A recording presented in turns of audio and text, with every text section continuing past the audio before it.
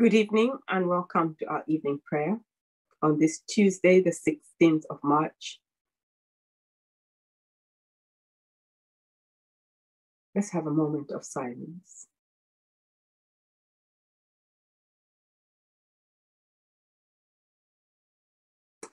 As we continue with our Live Lent, today's reflection was on many tongues and from Acts chapter 2, verses 1 to 2. Something touched me. On part of the reading was, on the day of Pentecost, when Holy Spirit comes, the first thing that happens is that the disciples are enabled to tell the story of Jesus in many languages so that people from all over the world receive the news. As I read this, a song came to my mind, and it is, "Oh, for 1,000 tongues to sing. Oh, for 1,000 tongues to sing my great Redeemer's praise, the glories of my God and King, the triumphs of his grace. My gracious Master and my God, assist me to proclaim, to spread through all the earth abroad the honors of your name. Jesus, the name that charms our fears, that bids our sorrows cease, 'tis music in the sinner's ears, 'tis life and health and peace. He breaks the power of cancelled sin, he sets the prisoner free. His blood can make the foulest clean, his blood availed for me. To God all glory, praise and love be now and ever again, by saints below and saints above, the church in earth and heaven." I hope as you journey through this period of Lent and season of Lent, you will have something that touches you, so you can tell your story. Let us pray. And in our Book of Common Worship, Evening Prayer, Lent, can be found on page 244. O God, make speed to save us. O Lord, make haste to help us. Hear our voice, O Lord, according to your faithful love, according to your judgment, give us life. Blessed are you, Lord God of our salvation. To you be glory and praise forever. In the darkness of our sin, you have shone in our hearts to give the light of the knowledge of the glory of God in the face of Jesus Christ. Open our eyes to acknowledge your presence, that freed from the misery of sin and shame, we may grow into your likeness from glory to glory. Blessed be God, Father, Son, and Holy Spirit. Blessed be God forever. That this evening may be holy, good, and peaceful, let us pray with one heart and mind. As our evening prayer rises before you, O God, so may your mercy come down upon us to cleanse our hearts and set us free to sing your praise now and forever. Amen. Our reading of Psalm is from Psalm 80. Psalm 80, which is found in page 768 in our Book of Common Worship. Hear, O shepherd of Israel, you that led Joseph like a flock, shine forth, you that are enthroned upon the cherubim before Ephraim, Benjamin, and Manasseh.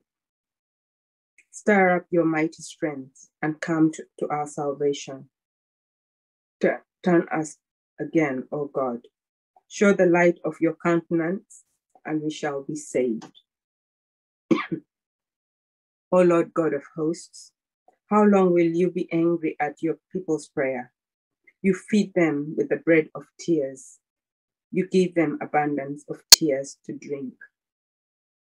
You have made us the derision of our neighbors, and our enemies laugh us to scorn. Turn us again, O God of hosts. Show the light of your countenance, and we shall be saved. You brought a vine out of Egypt. You drove out the nations and planted it. You made room around it, and when it had taken root, it filled the land.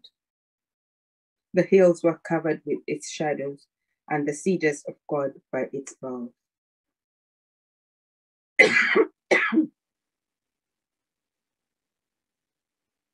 It stretched out its branches to the sea and its tendrils to the river. Why then have you broken down its wall, so that all who pass by pluck off its grapes? The wild boar out of the wood tears it off, and all the insects of the field devour it. Turn again, O God of hosts. Look down from heaven and behold. Cherish this vine with your right hand has planted, and the branch that you made so strong for yourself. Let those who burnt it with fire, who cut it down, perish at the rebuke of your countenance. Let your hand be upon the man at your right hand, the Son of Man you made so strong for yourself. And so we will not go back from you. Give us life, and we shall come upon your name. Turn us again, O Lord God of hosts. Show the light of your countenance, and we shall be saved. Let us pray. Faithful shepherd of your people, as we look for the light of your countenance, restore in us the image of your glory, and graft us into the risen life of your Son, Jesus Christ our Lord. Amen.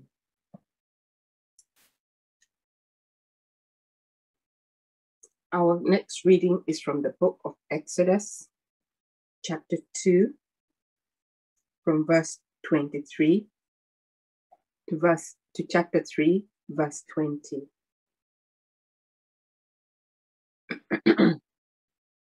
After a long time, the king of Egypt died. The Israelites groaned under their slavery and cried out. Out of the slavery, their cry for help rose up to God. God heard their groaning, and God remembered his covenant with Abraham, Isaac, and Jacob. God looked upon the Israelites, and God took notice of them. Moses was keeping the flock of his father-in-law Jethro, the priest of Midian. He led his flock beyond the wilderness and came to Horeb, the mountain of God. There the angel of the Lord appeared to him in a flame of fire out of a bush. He looked, and the bush was blazing, yet it was not consumed. Then Moses said, I must turn aside and look at this great sight and see why the bush is not burned up. When the Lord saw that he had turned aside to see, God called to him out of the bush, Moses, Moses. And he said, Here I am. Then he said, Come no closer. Remove the sandals from your feet, for the place on which you are standing is holy ground. He said further, I am the God of your father, the God of Abraham, the God of Isaac, the God of Jacob. And Moses hid his face, for he was afraid to look at God. Then the Lord said, I have observed the misery of my people who are in Egypt. I have heard their cry on account of their taskmasters. Indeed, I know their sufferings and have come down to deliver them from the Egyptians and to bring them out of that land to a good and broad land, a land flowing with milk and honey, to the country of the Canaanites, the Hittites, the Amorites, the Perizzites, the Hivitites, and the Jebusites. The cry of the Israelites has now come to me. I have also seen how the Egyptians oppressed them. So come, I'll send you to Pharaoh to bring my people, the Israelites, out of Egypt. But Moses said to God, who am I that I should go to Pharaoh and bring the Israelites out of Egypt? He said, I'll be with you, and this shall be the sign for you that it is I who sent you. When you have brought the people out of Egypt, you shall worship God on this mountain. But Moses said to God, if I come to the Israelites and say to them, the God of your ancestors has sent me to you, and they ask me, what is his name? What shall I say to them? God said to Moses, I am who I am. He said further, thus you shall say to the Israelites, I am has sent me to you. God also said to Moses, thus you shall say to the Israelites, the Lord, the God of your ancestors, the God of Abraham, the God of Isaac, and the God of Jacob has sent me to you.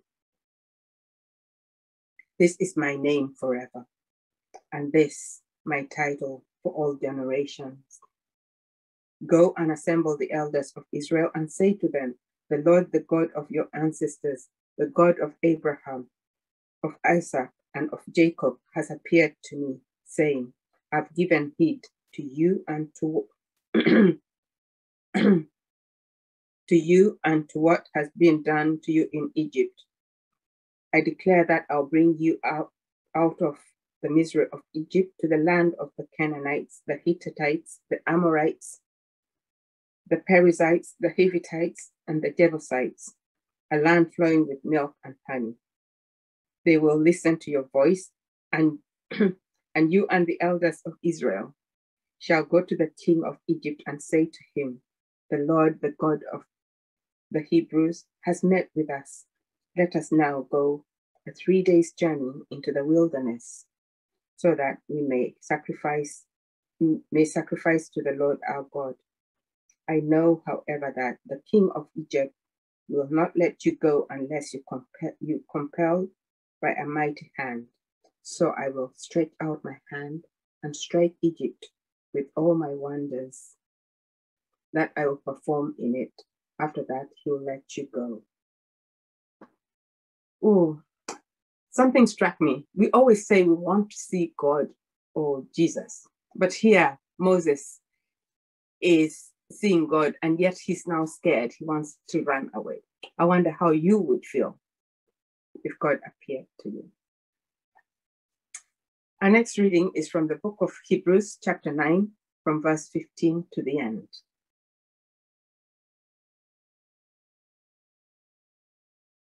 For this reason, he is the mediator of the new covenant, so that those who are called may receive the promised eternal inheritance, because a death has occurred that redeems them from the transgressions under the first covenant.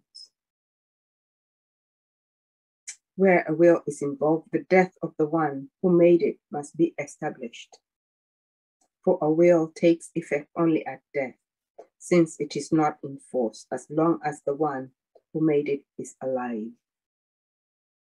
Hence, not even the first covenant was inaugurated without blood.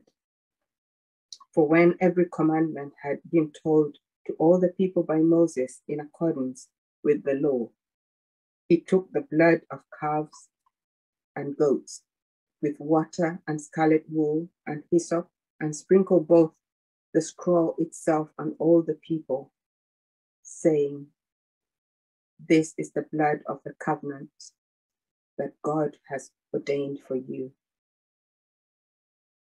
And in the same way, he sprinkled it with the blood, both the tent and all the vessels used in worship.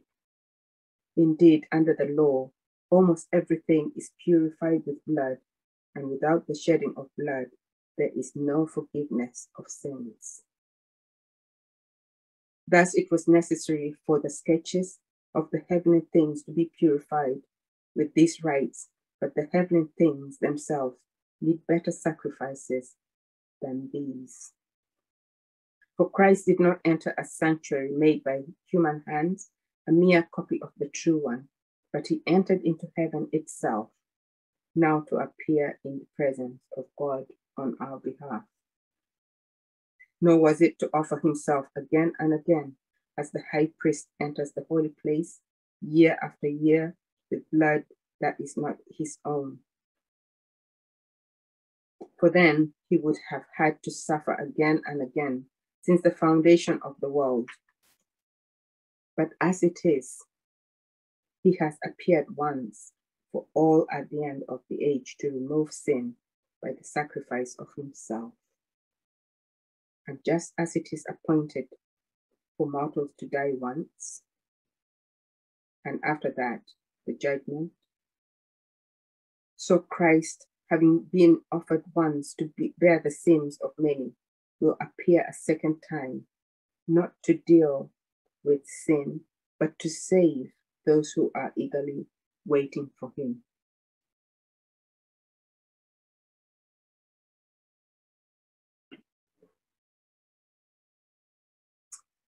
Let us turn to our prayer, the book of our common worship. Continue with our prayer. Glory to the Father, and to the Son, and to the Holy Spirit, as it was in the beginning, is now, and shall be forever. Amen.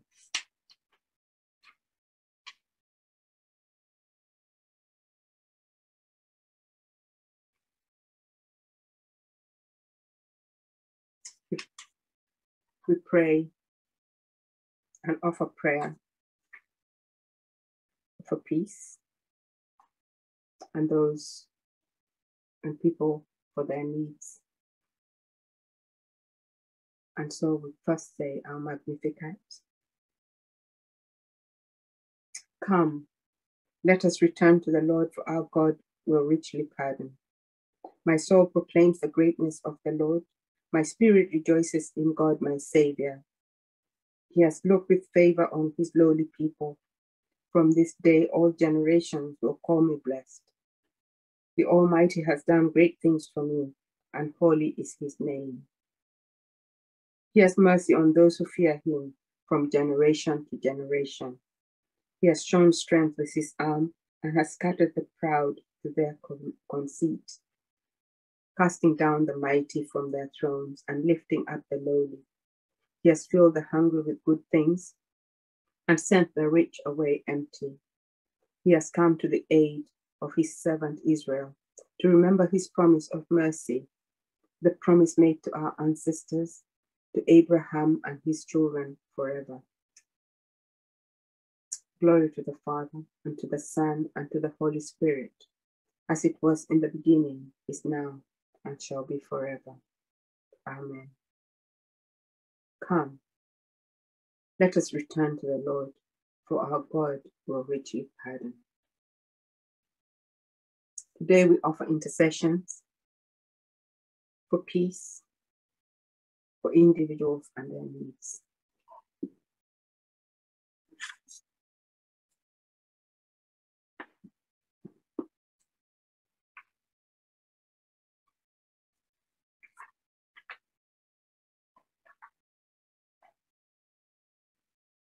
As we journey through Lent, we are reminded that there may be hardships in life, and it often hurts, and it is often dark, and it leaves its mark like ashes of grief in the deepest parts of our souls where no one but God can really see.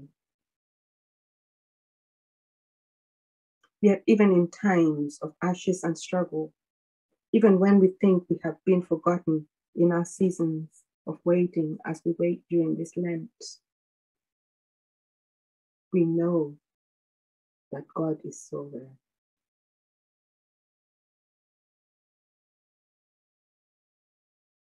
Let us pray for the cold and the homeless.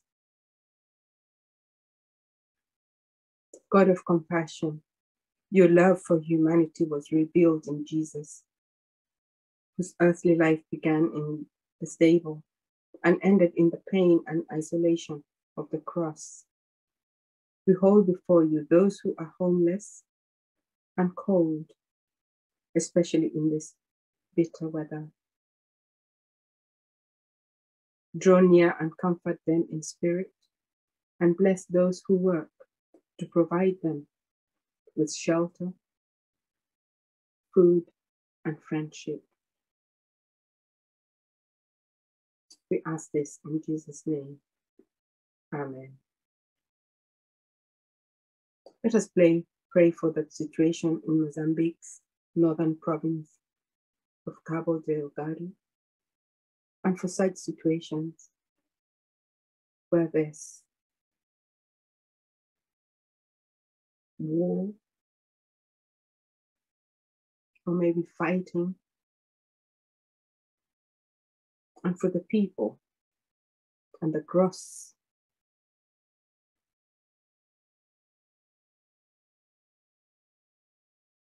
things that are being committed. We pray for the refugees. Heavenly Father, you are the source of all goodness, generosity, and love. We thank you for opening the hearts of many to those who are fleeing for their lives. Help us now to open our arms in welcome and reach out our hands in support, that the desperate may find new hope and lives torn apart be restored. We ask this in the name of Jesus Christ, your Son, our Lord. Amen.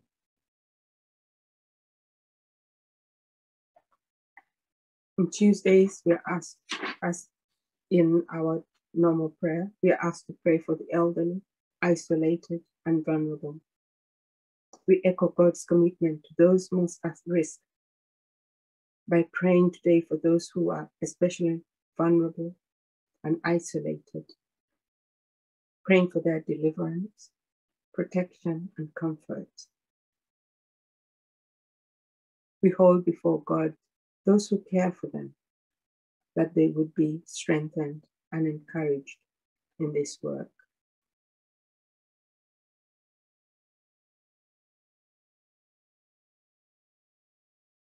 Loving God, at this time of crisis, when so many are suffering, we pray for our nation and our world. Give our leaders wisdom and health service strength, our people hope. Lead us through these parched and difficult days with the fresh springs of joy and comfort that we find in Jesus Christ our Lord. Amen. In our quiet, let us pray for those we know who are suffering, those who are ill.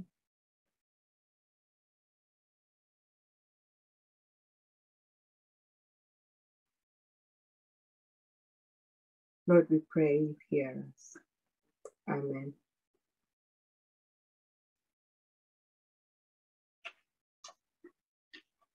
Holy Spirit, please fill us and help us to show the good news of God's kingdom so that others might be drawn closer to God. Amen.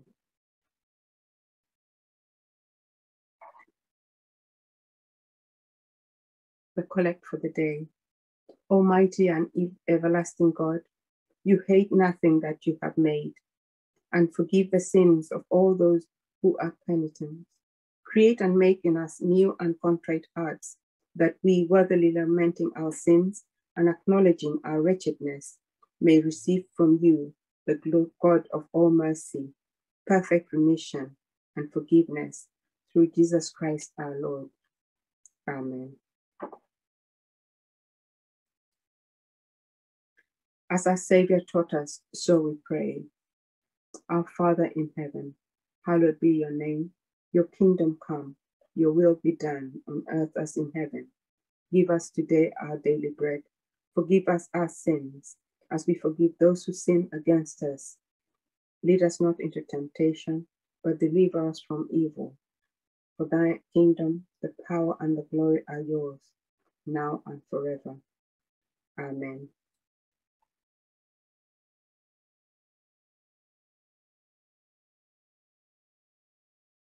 May God, our Redeemer, show us compassion and love. Amen. Let us bless the Lord. Thanks be to God. I hope you will have a restful evening. Richard will be with you here tomorrow morning.